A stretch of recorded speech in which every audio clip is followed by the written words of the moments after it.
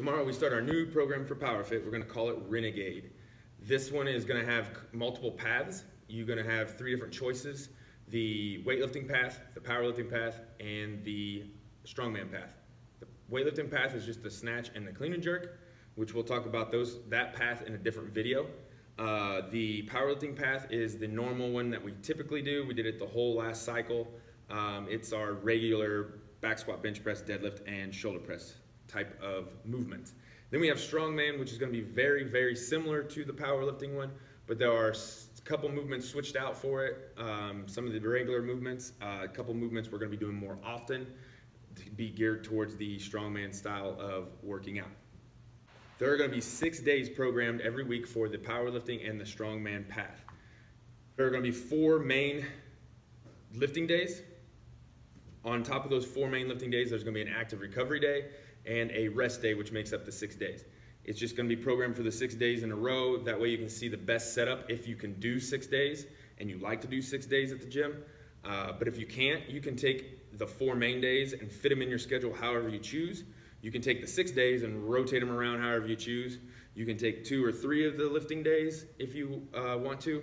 You can pick one of the days, whatever your goal is. If your only goal is to make your back squat go up and you only want to do the back squat day, do that. Fit it in your schedule however you want to with the classes or however. But as long as you stay with that for the 11 weeks, you'll get your progress on that setup. The only thing I would say that if you do a deadlift day, don't follow it by a back squat day. If you do the back squat day, don't follow it by the deadlift day. Separate those by a day of rest or some other type of day between them, an upper body day, or if you want to do a back-to-back lifting day, do a upper body and a lower body back-to-back, and then take a day off or switch to something different for a day. Try not to double up on the same body part 2 days in a row. One last thing about the powerlifting and strongman path: when you go to the website, the first page that pops up, that'll be the powerlifting page. That'll have your week posted there. It's just like our following cycle beforehand. You have your 6 days posted there.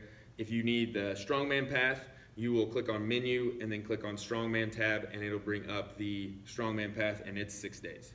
There will be 5 parts to every day of our programming. The first part will be our typical warm-up, which will be geared towards whatever the strength portion is for that day. The second part will be our strength. During that time, you're going to have a 20-minute strict clock. You're going to either be looking for a 5-rep max, 3-rep max, or a 1-rep max, depending on the day, the movement, and what part of the cycle we're on. The max is for the day. Doesn't have to be a PR. Your guys' folders will have your old 5-rep max, 3-rep max, 1-rep max in there. You're going to use that as a guideline to take your percents off of to work up and try to see if you can have a PR for the day if you feel good. But if you don't feel good, you need to be looking to hit the highest, the heaviest 5-rep or 3-rep or 1-rep, whatever it might be calling for. Which, remember, a lot of times I talk about it, somewhere above 90% would be the goal. If that is easy, then you go for the PR. If it's not easy and you don't feel like you got it in you, stay somewhere between 90% and that 102%, and you've hit a very heavy rep max for the day. Okay, as long as you're going as heavy as you can for that day, you will get stronger in the long run. So remember, strict 20 minutes, we're looking for a rep max. If it calls for a 5-rep max deadlift, you're going for a 5-rep max in that 20-minute time frame, trying to get the heaviest 5 reps you can. If you got it that day, go for the PR on that 5-rep max. Okay, the percents for our strength part. So we're gonna have a strict 20-minute clock. These are the percents I'd like you to use to work up. They will give you the best opportunity to PR at the end without either running out of time or going too fast and not getting enough rest. The first thing I wanna say though is these percents will be pulled off of whatever rep max you are doing for the day. So if it's a 5-rep max deadlift, which we have Monday, tomorrow, you will use your 5-rep max to pull these percents off of, not your 1-rep or not your 3-rep. So make sure whatever rep max we might be doing for the day on whatever movement you're on, that is the rep max you are using to use these percents.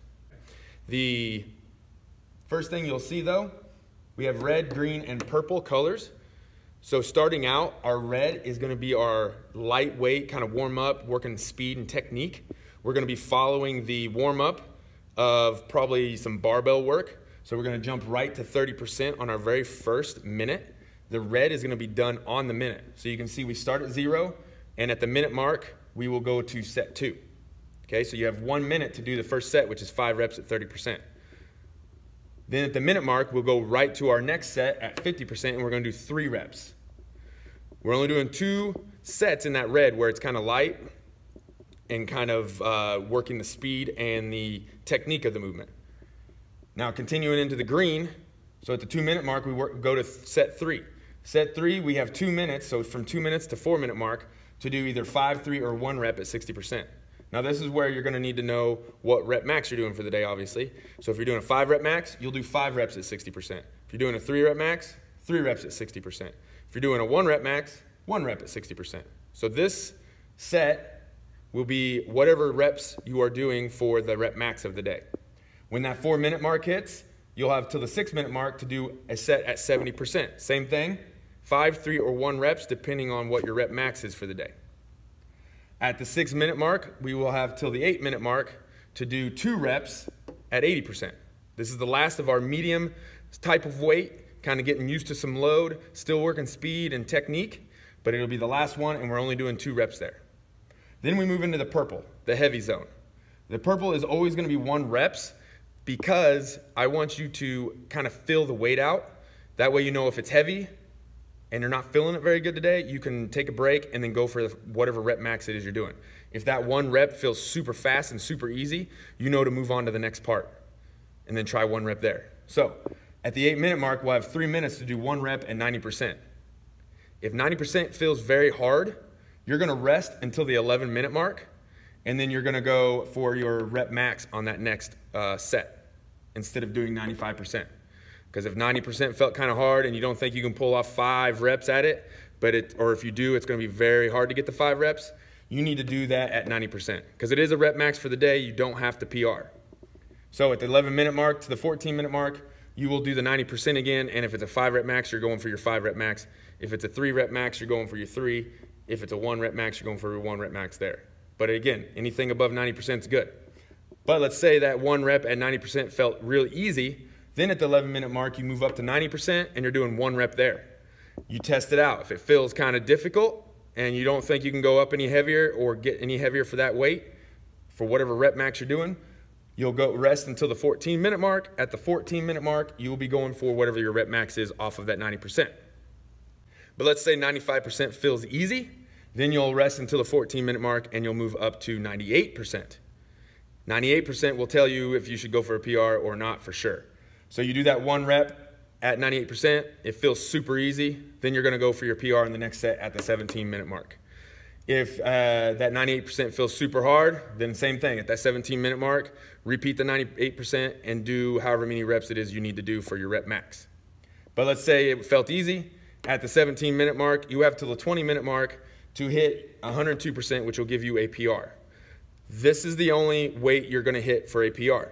You're not going over 102%. No matter how easy that 102% feels, do not do any more. You've already got a PR. Again, because we're gonna be touching these numbers and these rep maxes multiple times throughout these 11 weeks. There's no need to push your PR so high that you cannot keep PRing throughout these 11 weeks.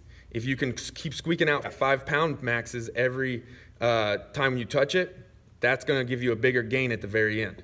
Teach your body how to keep gradually getting stronger. Not just real big burst of a PR and then be stuck real underneath that PR and can't PR again.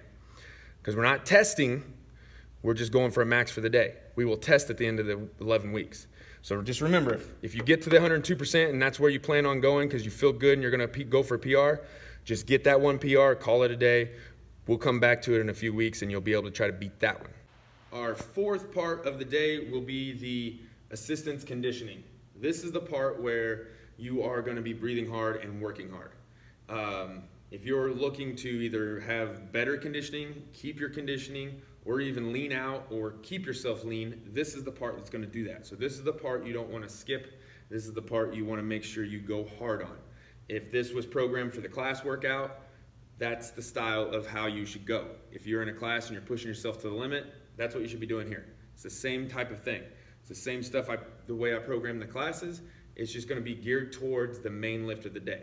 So if it's a squat, a lot of the stuff will be geared towards making the squat better and helping out those little muscles that move the squat. And same thing for the bench and the shoulder press and the deadlift.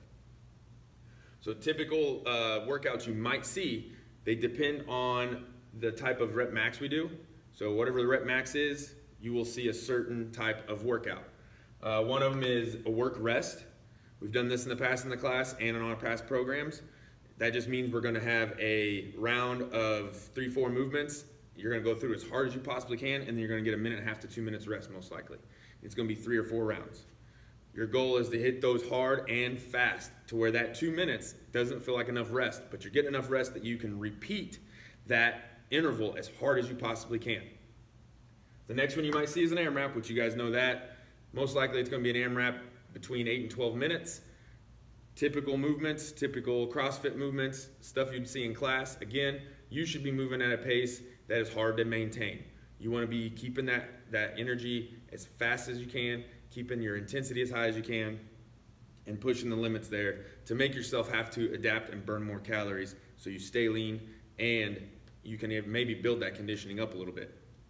Another one you might see are our typical CrossFit style workouts, 21-15-9, you might see 9-7-5, you might see 15-12-9, you might see 20-10-15, those type of pyramid things. That's where you'll see this kind of stuff. The 3 to 5 rounds for time type of workouts, which we do in the classes. And then also the chippers, the for times, where you just work down the list and that's it. You're gonna see those type of workouts, those Metcons, every week, depending on what day it lands on for the rep max is where it'll be. So same thing with those should be the highest intensity because those are the for time ones. Those don't have a pace. They're normally gonna be 8 minutes or less because they're gonna be full-blown sprints. So make sure you put all of it in there. One of the last ones you'll see are EMOMs or interval work. This is just gonna be something that gives you a little rest throughout each movement. You'll get some intensity out of it, but it breaks it up a little bit differently way to allow you to sprint a certain amount of reps and get a little bit of rest. Sprint a certain amount of reps, get a little bit of rest. But again, these are all gonna be geared towards whatever the main lift was that day and geared towards helping you stay lean or get leaner during a strength cycle.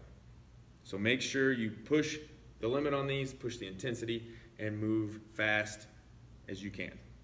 Our 5th part of the day will be an optional finisher. Now this 5th part, you don't have to do. It's just there if you have time to do it and you want to do it. It's usually only gonna be 3 rounds, possibly could be more sometimes, but for the most part, it's always gonna be 3 rounds, and it's gonna be isolation movements. What that means is, let's say it's a back squat day, we're gonna isolate the hamstrings and the butt muscles. And we're gonna do movements that work just those areas. So it won't be a thruster. Yes, that works the legs, but the thruster also works everything else. So if we were doing back squat day, an isolation movement might be the GHR, where we work the glute ham raise. So it works the glutes and the hamstring, mainly the hamstrings, okay? If we were doing bench press day or shoulder press day, we're gonna isolate the triceps, isolate the chest, and isolate the shoulders. So we're gonna do movements, the typical bodybuilder style movements will be done here to isolate those muscles. That way we can build them up a little bit, keep them healthy. You'll see bicep curls on deadlift day. You do a lot of tight pulling with your deadlift on the biceps, and we don't want to happen to get a tear or some kind of injury to the bicep tendon. So a lot of the times it's gonna be more geared towards bodybuilding stuff during this time, so we can keep those joints and those ligaments healthy in that area while we lift heavy.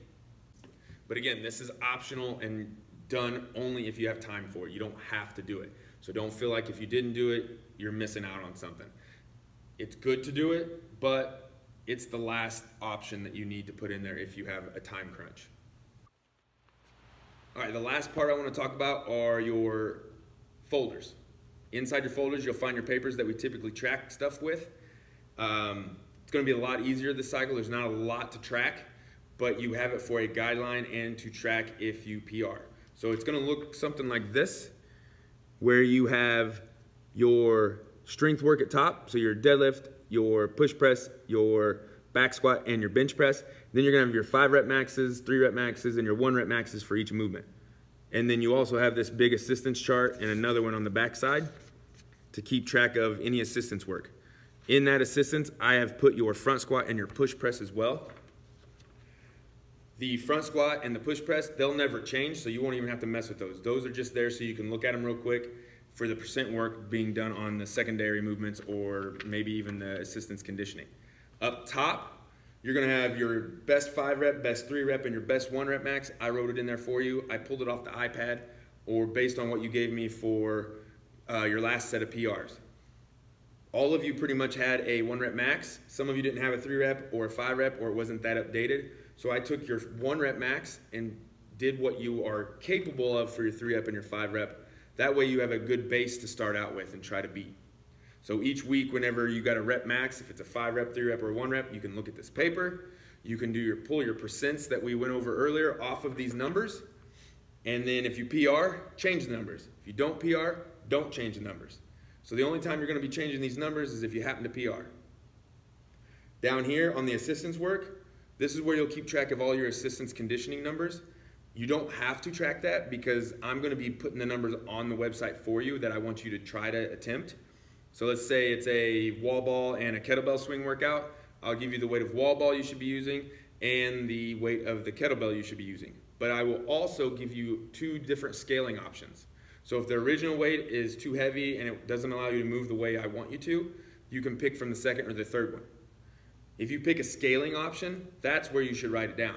Because then you need to know that next time that workout comes up or workout like that, you can look at what you did last time and maybe try to go a little heavier than that up from the scaling option.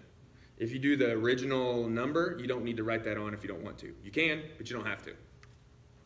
So as far as assistance conditioning goes, track what you want, but most of the time I'm gonna be posting the numbers I want you to get.